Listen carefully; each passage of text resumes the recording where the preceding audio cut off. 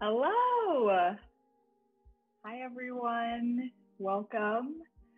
My name is Indira Orozco. My pronouns are she, her. I'm the managing director of Sending in Color. We are so excited to have everyone here today. For those of you not familiar with the mission of Sending in Color, we strive to create a diverse and inclusive climbing community and industry by implementing justice, equity, diversity, and inclusion principles to break down barriers of accessibility for all Black, Indigenous, and people of color. We also work to create educational spaces to introduce new climbers to the sport and the outdoors. We are very excited to have you all here for Trevor's film screening debut. Trevor has been a part of the Sending in Color team for quite some time, so we are super excited. I've been friends with Trevor since I first started climbing 5 years ago, so this is an extra momentous moment for me to be a part of this. Super proud of you, Trevor, and so we will talk more with Trevor and the star of the film, Taylor, after the screening. But if you are able to support and haven't already donated, you can donate via Cash App to $Riley, RILEY PK. And the proceeds go to Trevor, Taylor, Sending in Color, as well as Own Your Own Media. And for now, I will pass it over to my co-host, OWNYOUR. Thanks, Indira. I am OWNYOUR, as OWNYOUR Pinocchia. My pronouns are she, they, and I am the director of events at Sending in Color. And I'm so excited to be part of this release of Trevor Riley's latest masterpiece, Grit. A quick shout out and a huge thank you to Own Your Media. Everyone, please take a moment, like and subscribe to the channel. They got big things, keep an eye out. Also, a big thank you to Brooklyn Boulders and Gnarly for sponsoring the film. And thank you to all of you for coming. So with that, enjoy a short word from our sponsor, Gnarly, and enjoy Grit.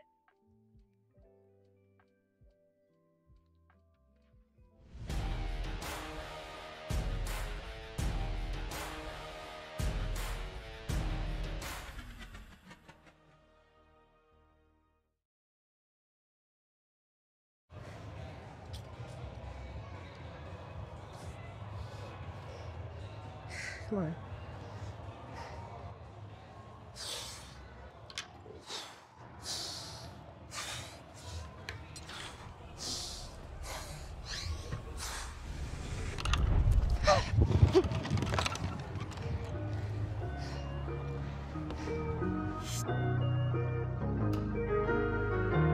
I'm Taylor Jefferson. I'm a rock climber and neuroscience PhD candidate at Northwestern University here in Chicago. I've been climbing for 4 years. Started back in college where the gym had a 55-foot climbing wall and it was on everyone's bucket list to at least get to the top before you graduated. And once I did, I was hooked. So when I came here for grad school, it was really important for me to find a community and a gym where I felt I was surrounded by other people who were as stoked on the sport as I was.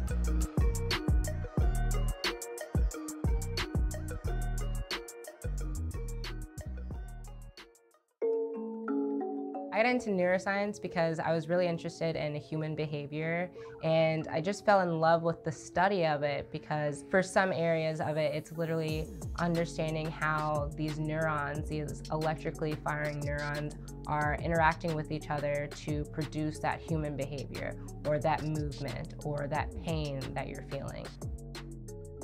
It's an amazing field in that it incorporates a wide variety of approaches to understand the relationship between the brain and the rest of the body.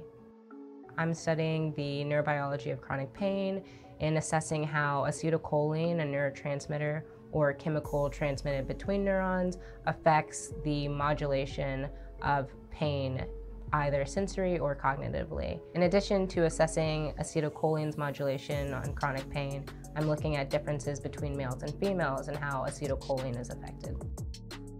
So day to day, I'm assessing acetylcholine's modulation on these neurons by recording their firing activity. And I do that by putting in brain slices from my samples and recording them in artificial cerebral spinal fluid so that they stay alive and are firing as naturally as possible. In addition, I'm also looking at fragments of protein and counting that protein between males and females and trying to see if there's a difference in expression.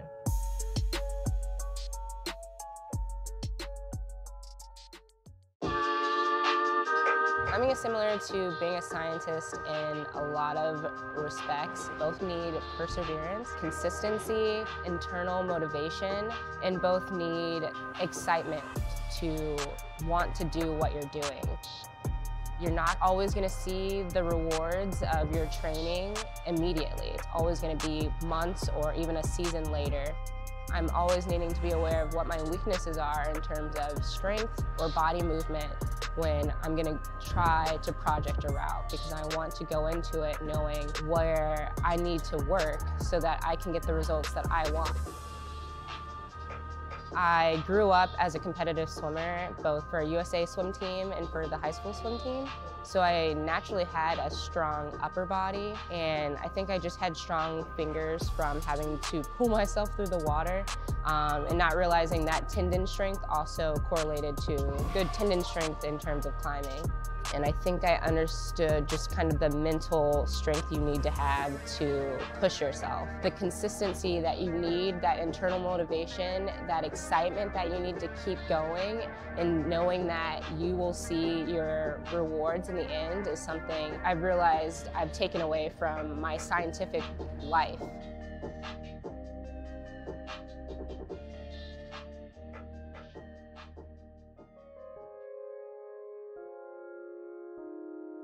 So before I get on a hard project of mine, a lot's going on in my head. I'm hyping myself up, telling myself, you know, I can do this, and preparing to give it my all. I'm also really excited to get on and see how I'm gonna perform, how I'm gonna move through the sequence that I have identified as the crux from the ground. And I'm also just really eager to get into that flow state that I enjoy with climbing. It's not until I'm on the wall and I put my hands on that start hold that I'm completely checked out. Everything kind of just falls away, and I can enter this flow state that really kind of attracts me to climbing now.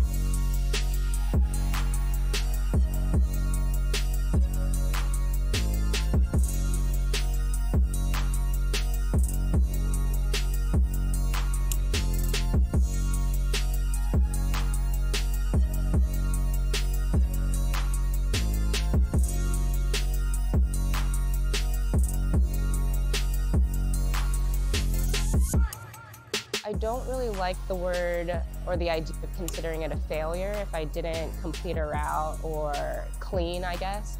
I just kind of take it as I've reached my limit, and now I need to figure out how to pass that limit.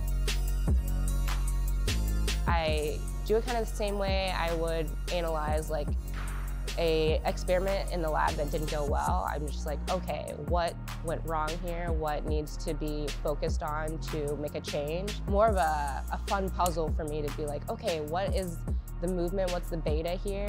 What did I do wrong in the initial beta? And then when I can go away and train on that and come back and then complete the route, it's, exciting.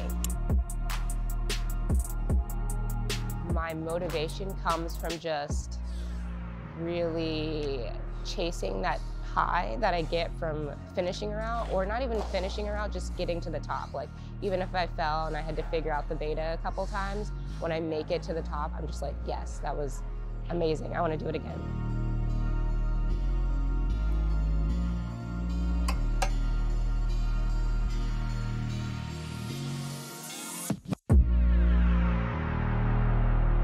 Right now, I joke a lot with friends saying that I'm a gym rat who doesn't want to be a gym rat anymore. My current goal with climbing is to just get outdoors more. I have a couple projects outside, but I just haven't had the time to actually get out there and get on them as consistently as I want. So right now I'm just trying to take the time, take those long weekends to get outside and get on them more.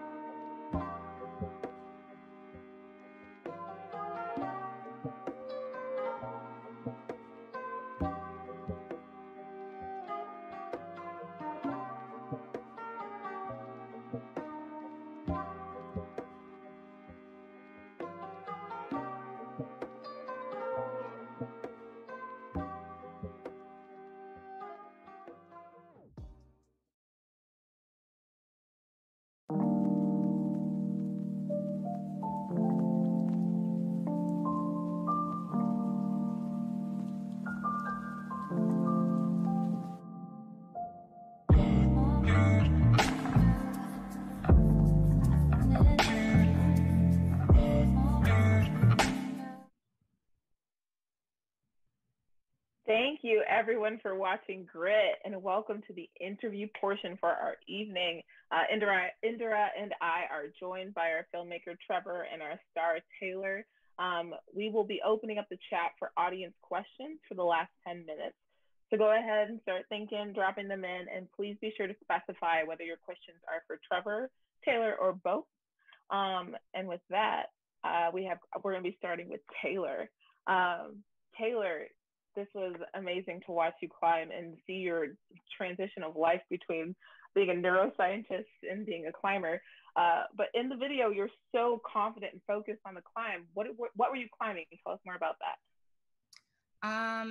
In the video, I was climbing 12 minus, but it was really a climb that was a variety of different movements that were challenging for me. And I think that's what drew me to the problem, because there were a lot of reachy sequences and there were a lot of like hardcore body movements, especially at the end, that I was just like mentally had to push through as well as physically, which I think what drew me to it for a challenge. And it was set by one of my favorite route setters at the gym and always delivers with challenging sequences.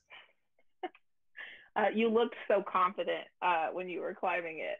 But in the film, you also talked about how you got into climbing. And I just have to ask, because I have to ask, but what year did you get to the top of the climbing wall in college?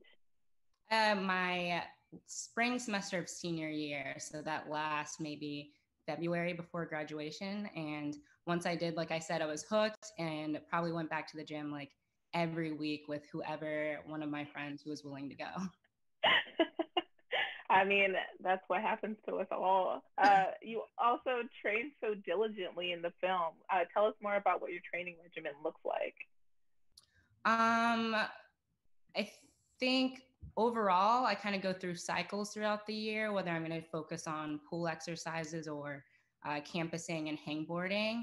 Right now, I'm kind of in a pool sequence, so I'm doing like 2 days of pool exercises, body weight, and then weighted, and then I do once a week leg day, and then another antagonist body mobility kind of day.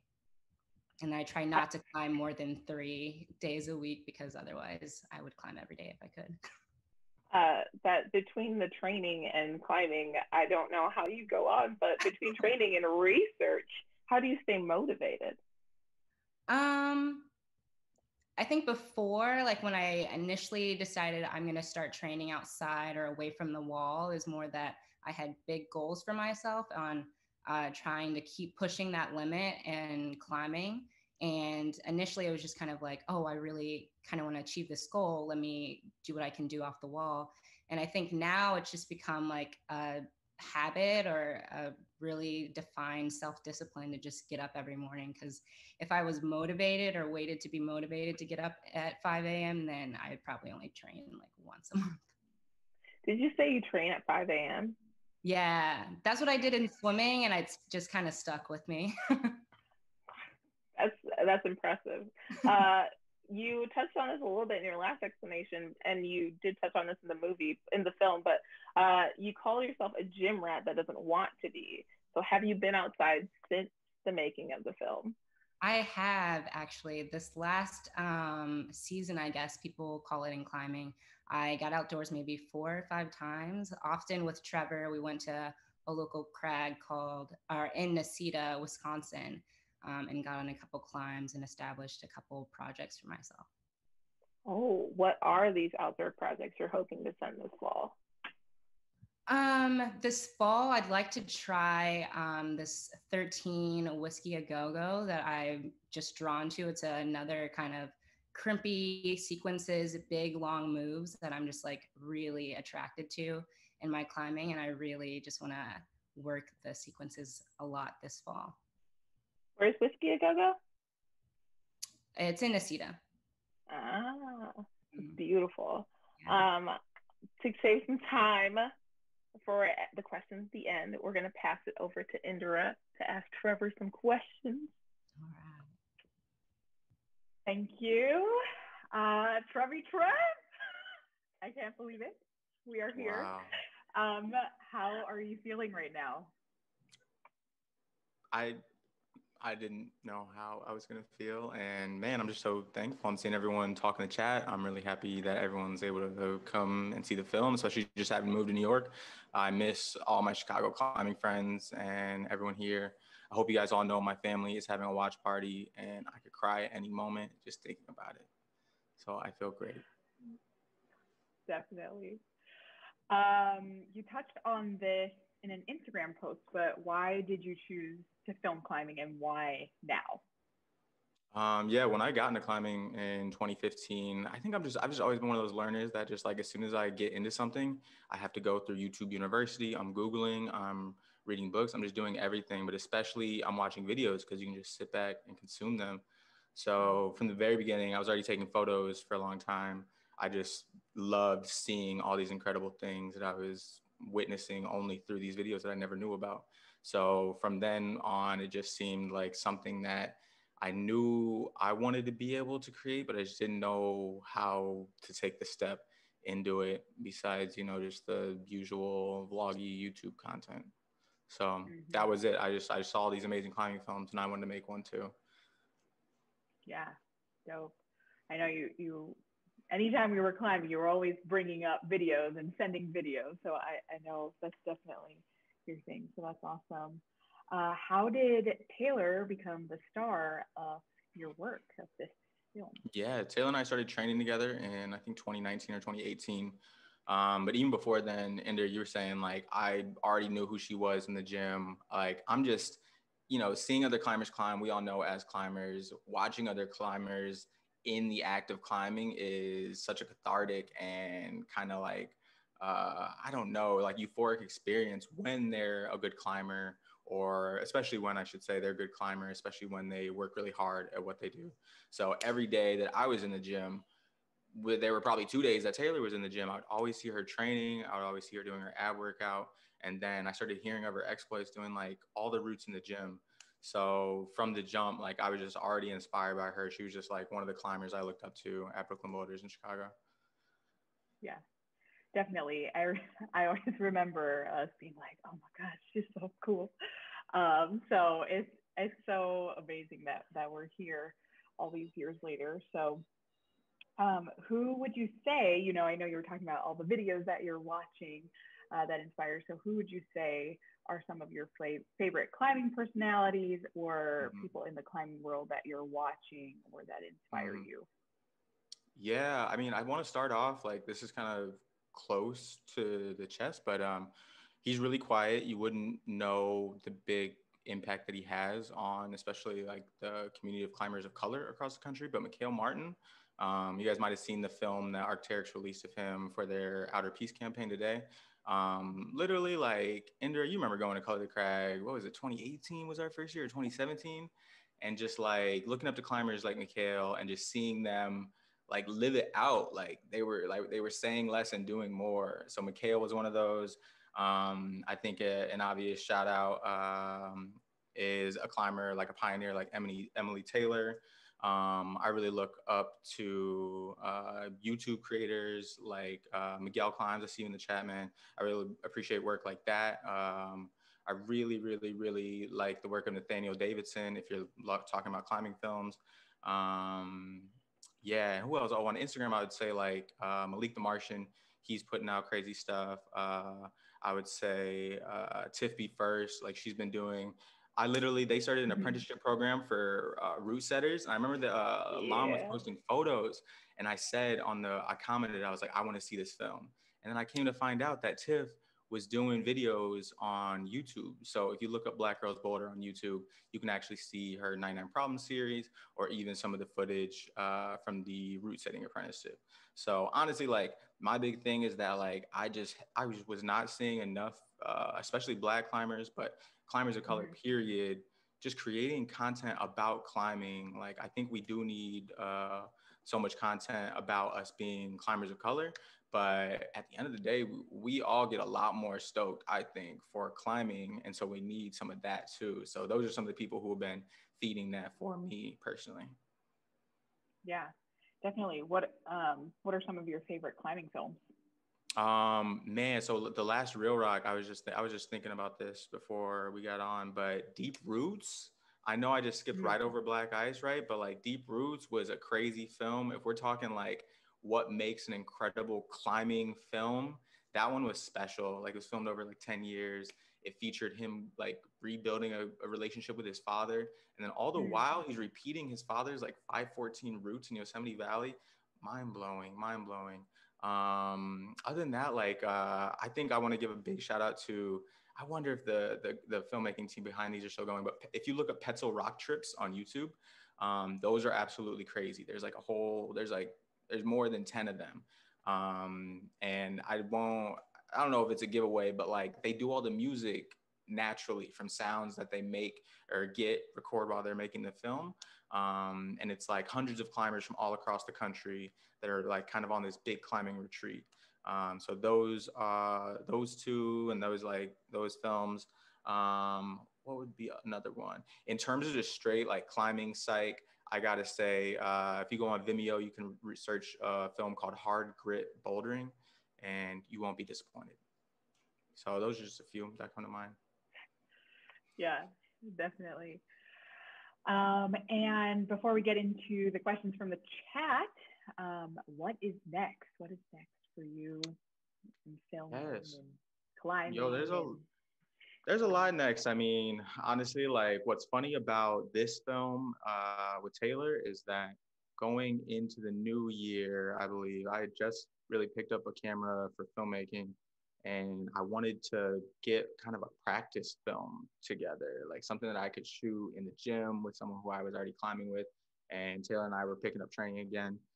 So I think what's next is like taking on kind of a mix of like the longer projects, things that I've been filming already that I'll share later, as well as like finding brands who want to work with a filmmaker that is going to show them and show and share stories about climbers in a way that I don't see them doing. You know, I just feel like I see the same story from brands of like, hey, we have a Black person talking about being Black, and he's wearing our, you know, whatever the brand is, right? So I just think I have a lot of that to offer to the outdoor world. And I think I'm trying to prepare myself because I'm still so new to this. So yeah, I think the short of it is like looking for mentorship within filmmaking and within the outdoor space with regards to that. And then, you know, meeting new climbers. I just moved to New York City. So if you're in New York City, let me know. We could climb, meeting new climbers that I can be inspired by, and we can make something. Yes, definitely. And then you're also going to come to LA, right? I am going to come to LA, yes. Taylor and I are just chilling in Chicago alone. Well, you're all coming. You're all coming. Going to LA. Is what's gonna happen. But yeah, we're super stoked to see what you have next. I know everyone, even before this, was really enjoying all of the videos you were posting on Instagram of just climbing at the gym.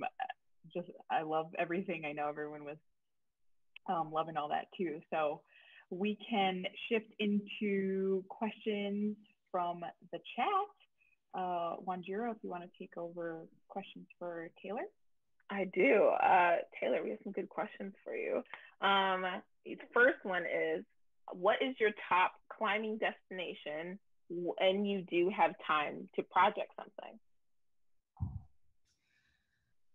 Probably right now, the Red River Gorge in Kentucky right now is like my favorite when I can get like a long weekend, like 4 days away from lab to just go do a good warm-up day and then a try-hard day for sure. Lots of things out there that I'm dying to get on. The Red is beautiful, and whenever you do have that 4-day trip, as I said, I'm in Chicago, so hit me up. Yeah, of course. How do you balance the rigors of your PhD program and training? I make a schedule, I think, for myself is the best way I figured out after I started like really diving into a committed training routine was that it's in the morning, you know, I do kind of weighted activities. I go to the lab, I'm efficient in the lab. I decide, you know, on Sunday night, like what needs to happen, what day, what experiments need to happen when, if that experiment needs to be really done, when can I do that? So it's not kind of this stress of like, oh, today has to go a certain way and then, you know, I'm flustered. So I do make a really keen schedule that I try to stick to. And then, you know, in the evenings, I do whatever other exercises are kind of on my schedule or a climbing day, mostly in the evenings. And I just, like I said, it's just kind of become a habit and like a really drilled in self-discipline for myself, I think, that I try to stick to. Because I know if I get off, you know, I won't reach that end all goal. And that is really what kind of drives me long term. And the next question you kind of touched on, but I think they're looking for a little bit more of a specific answer. But what keeps you motivated when you don't feel like training? I don't feel like training. Does she ever not feel like training? Do you ever not? I was gonna ask that. I was like, what? It's like 5 a.m. When I don't feel like training, I think again, it's just kind of like a habit. Like my body's awake at 5. I've gotten up at 5 so many days in a row now that like I'm awake. I might as well do something. If I don't feel like doing what I had planned to do, like let's say it was a whole heavy added weight pull, exercise that morning, I'm not feeling it, I'm going to listen to my body and say, you know what, we're just going to do some core and some mobility work. I can do that another day. So I think what also helps me, because I used to start with my training of like, oh, on Monday it's this, Wednesday it's this, Tuesday it's this kind of thing. And it kind of became more of listening to my body and saying, I just need to hit 2 pull days this week. Whatever days I feel like when I get up, I can do it, then I'm going to do that. I'm going to hit 1 lower body day. I'm going to hit 1, endurance day at the gym, something like that. But it's less of me trying to stick to a day a week that it has to happen, and more of just me saying, today's just doesn't feel like a weighted day. I need to just kind of, stretch and do some mobility. That's a beautiful lesson. This is, I was a swimmer as well. I never told you that, but I was. And I like this question a lot. What is your favorite swim cap? It is so hard to find good ones when you have a lot of hair. I mean, I don't, but. It was a trial and error. I'll definitely say that. As a kid, I was wearing like 2-3 swim caps because I used to try to keep it dry. And that's just, the more hair you have, you get like little pockets by your ear that you're just going to get water pressure.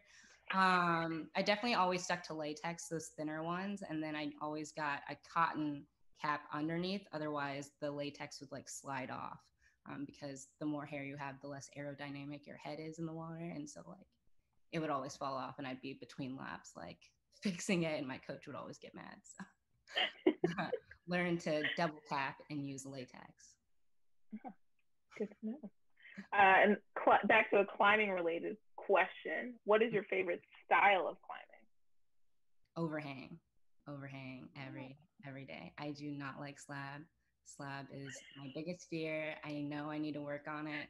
I had this fear that I'm just going to slide down and the moneymaker in my face or something, it's just going to get sliced up and I'm going to be ruined or something. So yeah, overhang all day. I think that's also why I train core so much, because I like to visualize. If I'm doing like a hollow body for several minutes, I'm constantly visualizing, like, say there's this route at the red called Twinkie, and like half of it is 45 angle, just jug haul, but you have to keep your core super tight. And I think that's why I train it so much, because I'm just like, yeah, let's just visualize ourselves on this overhang route all day. Do you prefer bouldering or roping? Roping. That's the only way I think Trevor and I started climbing, because I got him into lead. But trade-off now, I do like some bouldering now once a week with friends, because there is some benefits to it I'm learning. Yes. The next question is, what's your favorite challenge that climbing brings?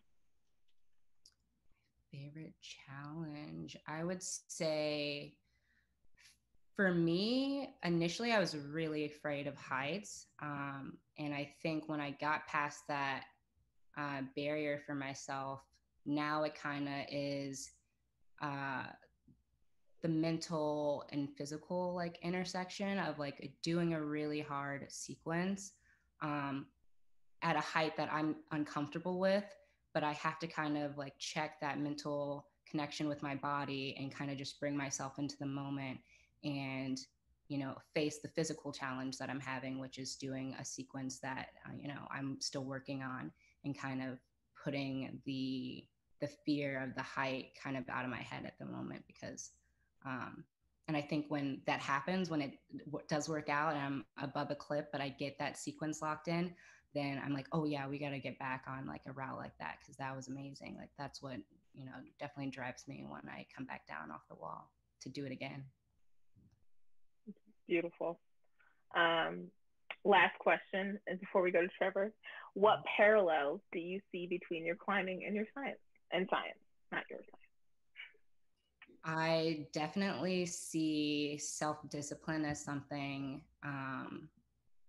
that I use every day in the lab, as well as kind of just that excitement to do something. Like when an experiment works, when like a staining works, for those who are in neuroscience, when I'm having to stain my tissue, or when a recording works, especially with cell patch clamp electrophysiology for those, again, in neuroscience.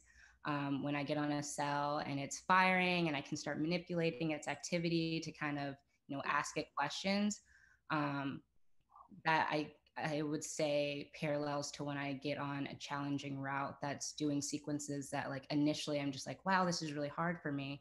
But when it clicks, when my body can like flow through that sequence a little bit easier than it did before, I'm like, wow, this is like why I'm doing this. This is really exciting and like gets me hyped up to do it again. So when an experiment works, I'm always like, yeah, like that's amazing. Let's ask more questions. Let's, dive into this deeper.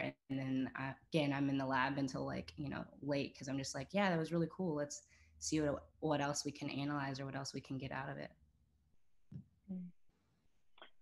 Thank you. We will have a couple questions for both of you at the end, but for now, I'll pass it back to Indira for Trevor's question. Thank you. Trevor, so what were some of the things that you learned during the process of making the film? Whoa, holy crap. Shout out to everybody who's ever made a film. First of all, it's like 200 things to do at one time just to get what you're trying to capture. So I think just juggling, like really learning to juggle. My goal really then and right now is to learn how to tell stories better. But it's just mind-boggling to me, when you're filming, you have to be thinking about the composition in the frame. You have to be thinking about whether just the light, the exposure is right. You have to be thinking about how this scene is going to work into the next one. And then after all that's said and done, you've forgotten to record any good audio and you're kind of screwed in that department. So I think the one thing I learned is that you really need to have a clear picture of what you're going to do. Kind of like Taylor's talking about with her research, is like you really have to like plan it out. So I got a lot better at that. But man, I remember the first after the first day we filmed, kind of like the intro, I got home and I had like an hour of footage and I was like, what? Like, why is there an hour of footage? I'm gonna use 15 seconds of this. So yeah, just time management, really focusing and doing checklists and remembering what you need to do. But then, on the other side of it, when you have done all that it's not as hard. It's not impossible, I should say. It's not impossible, which it seems like it is when you watch these incredible films. Yeah, definitely. And I mean, I've always thought of you as a great storyteller with your work, your community organizing work. I think you've always been able to like tell stories really well. So it's dope to see you kind of taking that and shifting that over into telling stories, but through film. So obviously there's a lot more to it, but yeah, this is really great. What was your hardest challenge during the making of the film?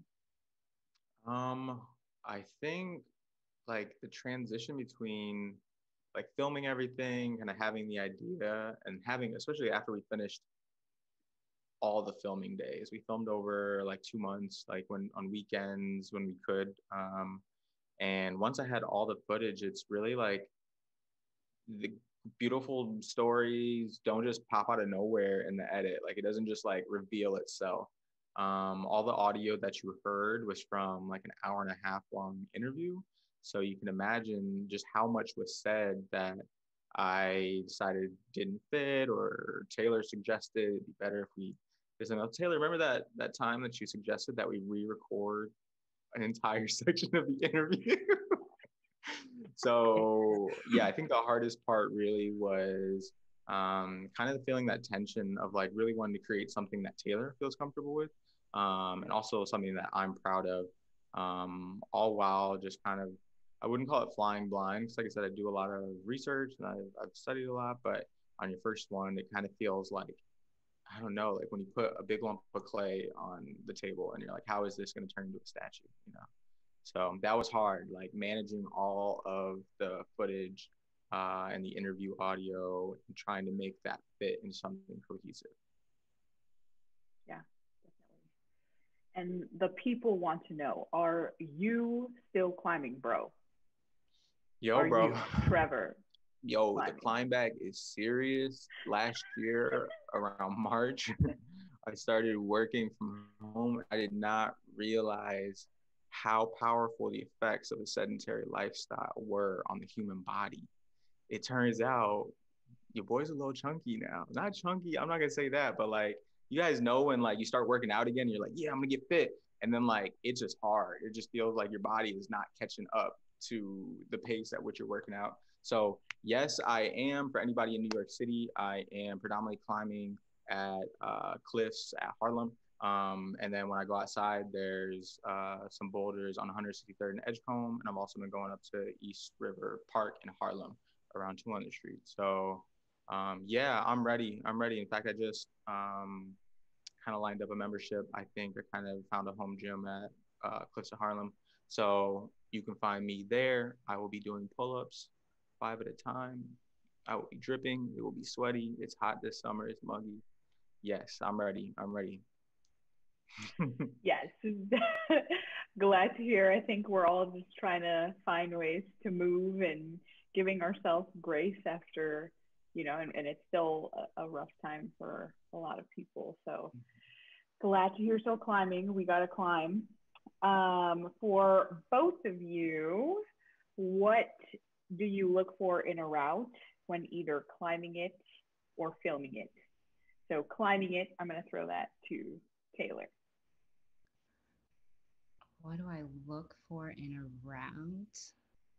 I look for a no slab.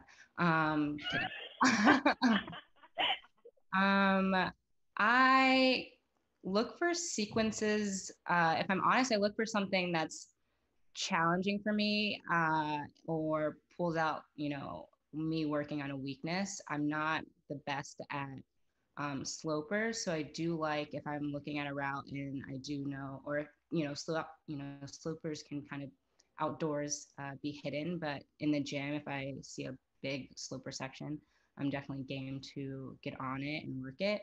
But I do like to see a big move sequence on crimps that excites me. I'm like, ooh, I really want to get on it, and fall a bunch of times, especially. But I like a big sequence on crimps for sure, especially if it's reachy and I have to like pull a lot of leg sequences into or leg energy into getting that move or staying it. It's really exciting. Yes, for sure. I'll have you climb slab and then you help me do the overhang. Yeah, I got you. Trevor, what do you look for in a route when you are filming it? Like, how did you go about choosing? Yeah, that's interesting because I think I spent a lot of time, like even now, like I've been recording just off and on, like kind of like phone footage of climbs and stuff, just like everybody, right? Like we try to record a cool climb that we like, and then we just like sit there and stare at our butt for the next minute and a half, and we're like, why didn't this look cool? So the way I try to escape that is I look for climbs that you have to like open your body up to one side, as opposed to just kind of being crunched in those small kind of boxes that you get on really kind of overly technical climbs. I think I kind of look for stuff that I like style-wise, which is really long reaches. And then there's there's sometimes like you can just see a shape to a climb, whether I think is why I'm attracted to arête climbs on corners, is because you can just see like a natural shape to it that is usually just, it feels like aesthetic. It feels like there's something nice, visually pleasing to it. So I look for stuff like that. And yeah, like I said, stuff that opens your body up to one side, because as whether you're taking photos or taking video, again, like it just sucks when all you can see is like their back and their armpit and their butt, like their left calf.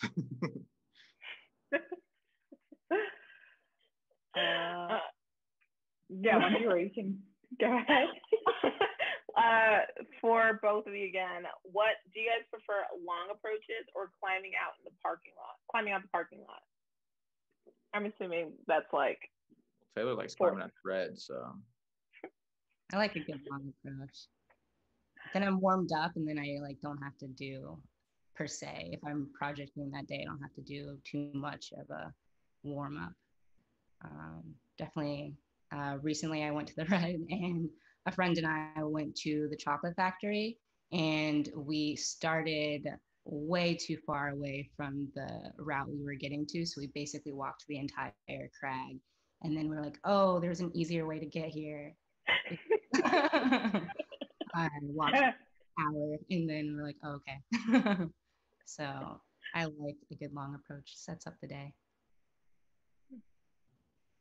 Trevor, how do you feel about approaches? I think I'm a luxury climber, honestly.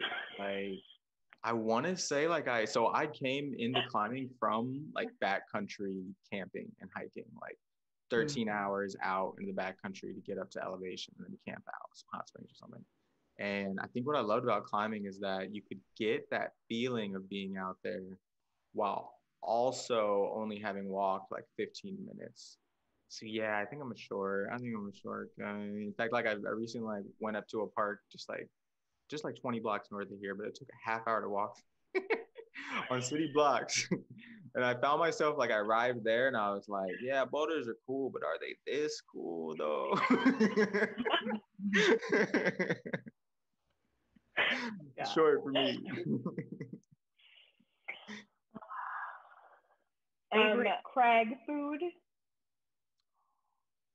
Trevor? I always have a banana, but like what snacks is, and I have to shout out my partner, Catherine, dried mango. Is it dried mango? Yeah. Dried mango. Yeah. That was my answer. Dried mangoes, always from Trader Joe's, $1.99 a pack. Get 5 of them for the weekend. Eat a whole pack a day. All right, this is gonna piss Wanjiro off too, but I love me some sunflower seeds. I'm not gonna lie to you. We don't got to get into it right now, but put in the chat if you think that the shells are biodegradable or not.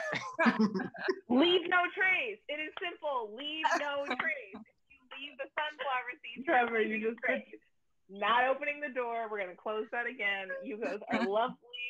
We have one last question for you both. Any idea why climbing seems to fully engage the brain?